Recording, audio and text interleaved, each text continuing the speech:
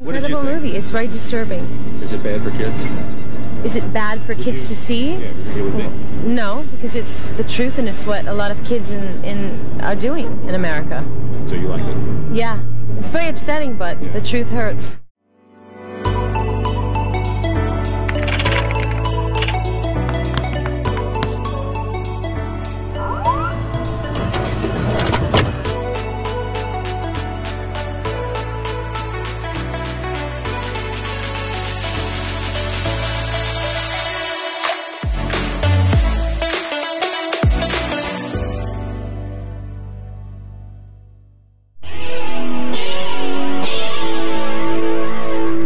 Welcome back to The Week in Rock.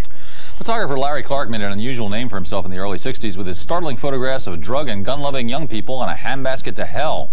Now, at the age of 52, Clark has made the most startling movie of the year, his first, called Kids, a chronicle of one day and night in the lives of a group of New York City teenagers as they party, hang, and generally do the things that kids have always done, including, of course, talking about and seeking sex. There's no nudity in Kids and only one fight scene, but while an innuendo-drenched slaughterfest like True Lies, the Schwarzenegger hit, described as a nice little family film by moral custodian Bob Dole, gets the go-ahead from Hollywood with an R rating, Kids was offered a kiss of death NC-17 by the industry's anonymous ratings gods. But Clark and his producers and screenwriter Harmony Korine, the New York skateboarding kid who wrote the script when he was 19, turned that offer down and have sent the movie out unrated, which means, depending on the mores of the town where it plays, that the film's prime audience, kids themselves, may actually get to see it. Here's the story. What is it with these kids today? That's the question asked and answered by Kids, the debut film by celebrated photographer Larry Clark from a script by New York skateboarder Harmony Korine, who was 19 when he wrote it.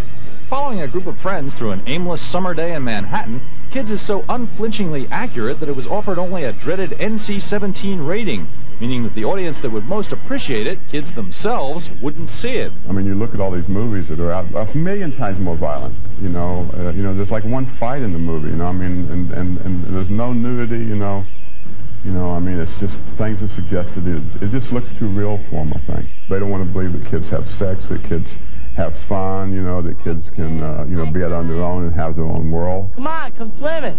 So that's your new girl, huh? I hope so for now. You like him kind of young, right? I like him new, not like you.